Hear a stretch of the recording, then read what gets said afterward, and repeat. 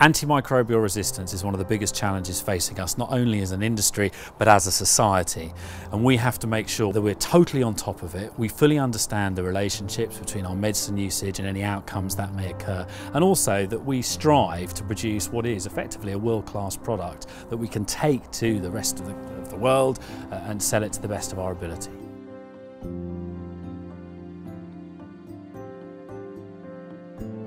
This was a difficult process. I didn't really have full confidence this was going to work, if I'm honest, because of the lack of data. There's a lack of all sorts of things that we needed, certainly in some sectors more than others.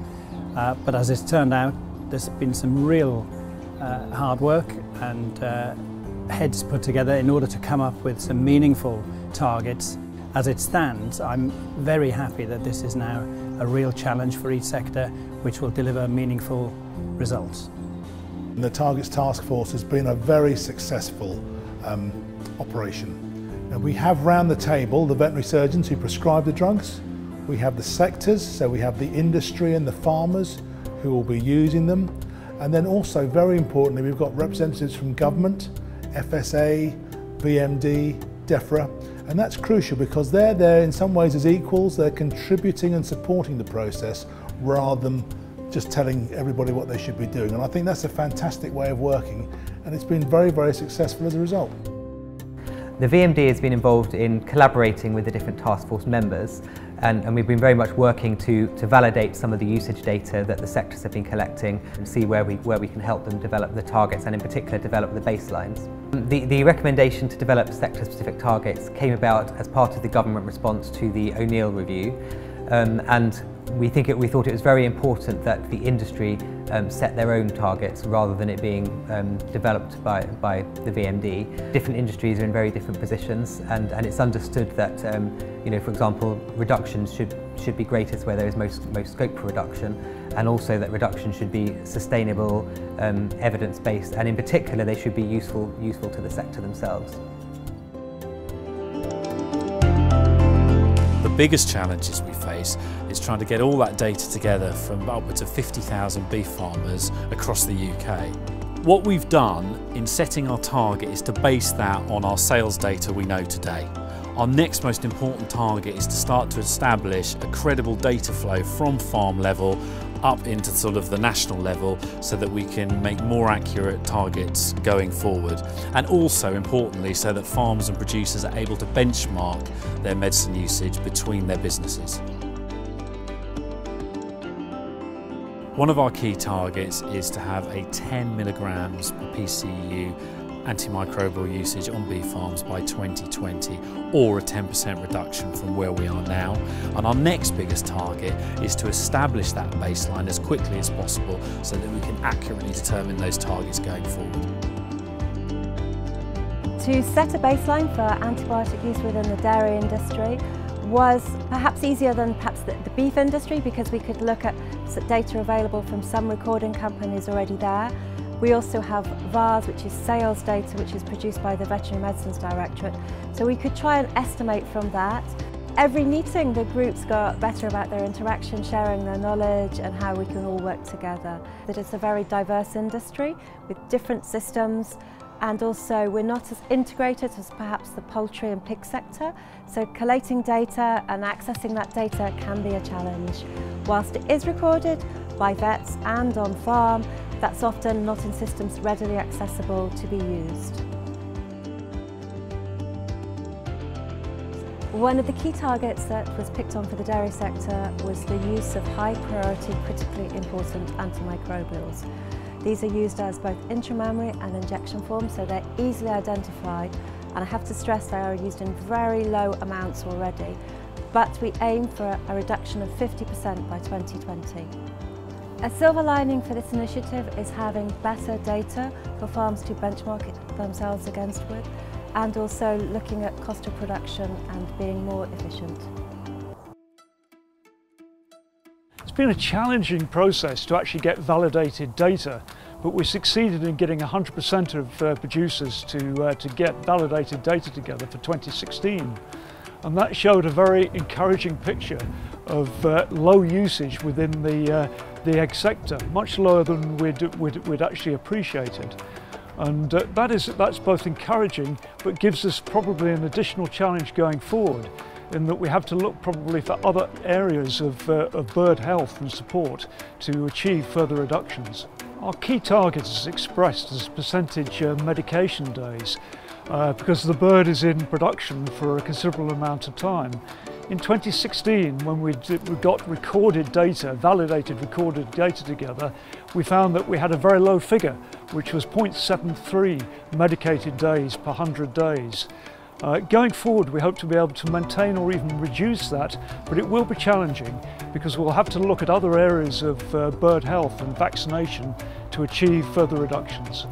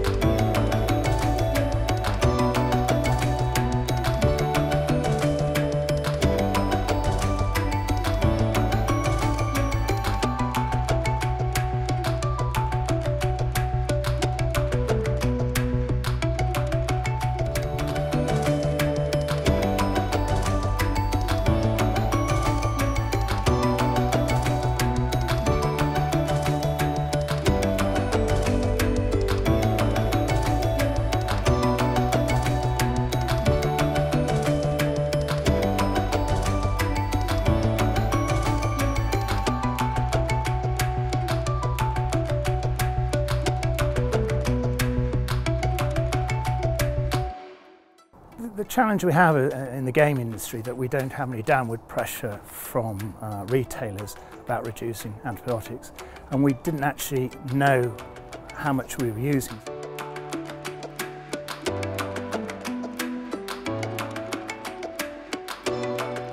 We identified there was a problem between the client, the compounder and the vet, and there was a shortcut going on, and we actually put that right, and that has given us a good 25% reduction in one go on compounded feed.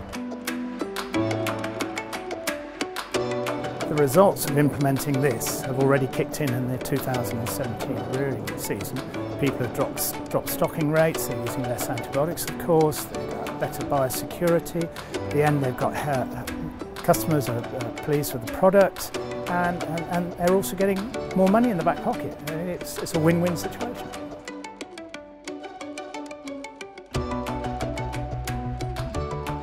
To set our baseline, we've used two sets of data. The primary one is the VARS report from 2015, which is based on sales of antibiotics and estimates made on the proportions of those sales that have gone into pigs.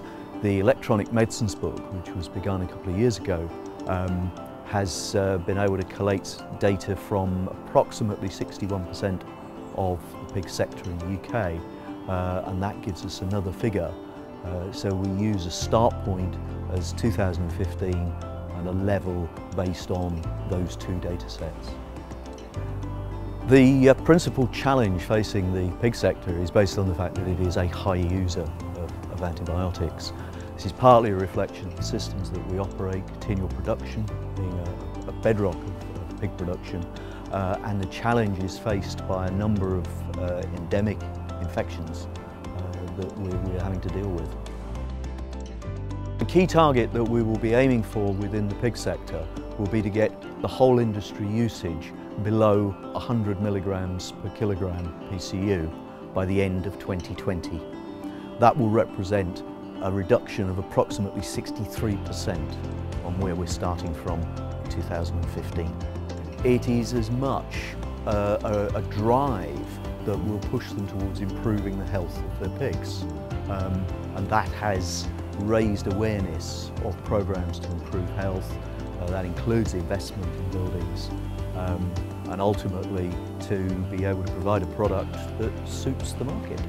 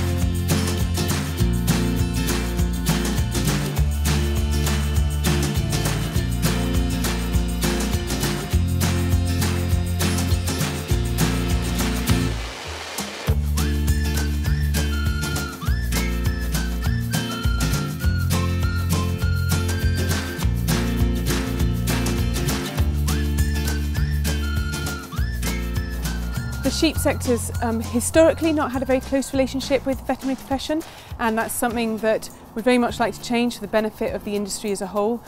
So it's really important on flocks that they have good preventative measures in place, and that's sorting out all aspects of new nutrition, hygiene, usage of colostrum, and the more we can focus on that, the better we can have robust flocks, and we're not relying on just treating sick animals.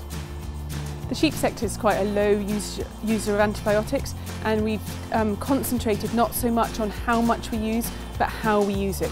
So our targets focus more on hotspots areas. So either where we feel a large amount of antibiotics used, such as for lameness, or where a large number of animals have been treated. So for example, in neonatal lambs as a preventative measure.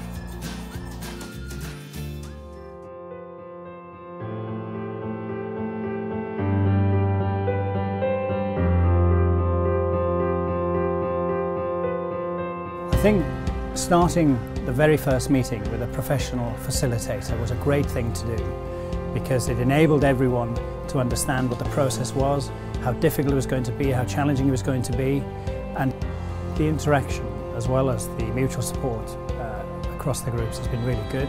Very often we found one sector finding a way forward for a different sector, simply by looking at it with a fresh pair of eyes, if you like, and overall it's been great. The Targets Task Force has been a really good exercise. Not only has it brought all the sectors together, and actually there's a lot of commonality in the challenges we face, it's also actually made us all stand back and think and compare each other's challenges, and also it's helped us and it's given us the confidence actually to go out into our own sectors and say, look guys, this can be done, we can achieve these. My friends at home don't understand what I do, but I've got so much out of it, and I've met some really impressive people. And I think what we've done is very impressive. Working on this task force has been one of the most challenging things I've ever had to do in 35 years or more. It's been very enlightening working with other sectors to feed off their enthusiasm. And we are going to change the face of pig keeping in the UK.